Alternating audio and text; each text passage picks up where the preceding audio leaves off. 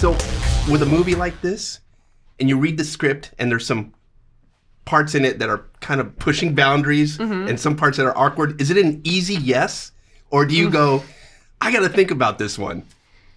It was an easy yes for me. I mean, I was thrilled to get to work with these people and do this movie. And with the A-listers. Yeah, it's so exciting. I mean, I'm a big believer in sort of trying to do a lot of different genres and different types of things as an actor. I think it makes you stronger as an actor. And I have really, for a long time, wanted to do some quite extreme comedy, not just sort of, you know, more like drama comedy stuff. So when you say extreme comedy, there's a few things, and probably one thing that people will talk about is this autopsy scene.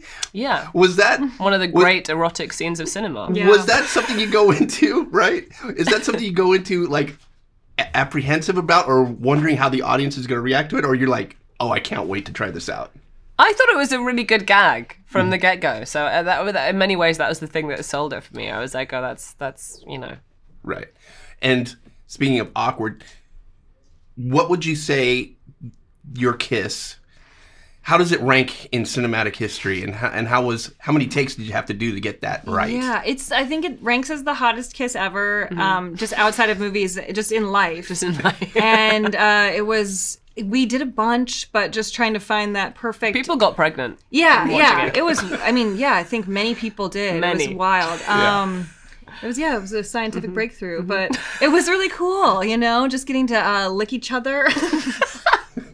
No, it was a very awkward kiss, and definitely one of the worst kisses of my life. Yeah. Interesting. Do you feel like he's going to react the same way? Give me the same answer when I ask him? I hope so. Okay. I hope so. I hope he's had better kisses than that, because I would feel bad for him. Now, this is obviously a fun and silly movie, and you laugh when you watch it, but do you think that some people are going to find a reason to speak out against certain topics or certain statements? And do you look forward to bantering that, or do you just go look the other way? It's set in the Victorian era, so anything that is saying about the current moment is completely right. What's the word I'm looking for? Circumstantial. Yeah, and I think it's so speculative, lighthearted, and absurd that if anyone takes it too seriously, then that's their problem. Now, speaking of the Victorian era, the wardrobe was pretty.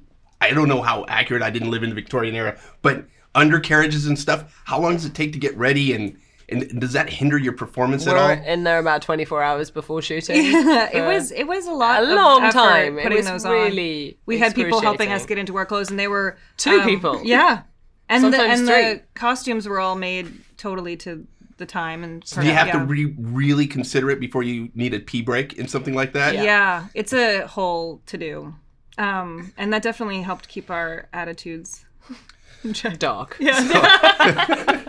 So this movie is coming out here. Most of the world's going to see it on Christmas Day. Yeah. So when it comes out, is there a holiday message you'd like everyone to take away from this film? I mean, I think it's a fun movie to see with your family, and that's why it's great that it's coming out on Christmas, because you can take everyone and not feel don't take yourself too seriously. Yeah. That's the message.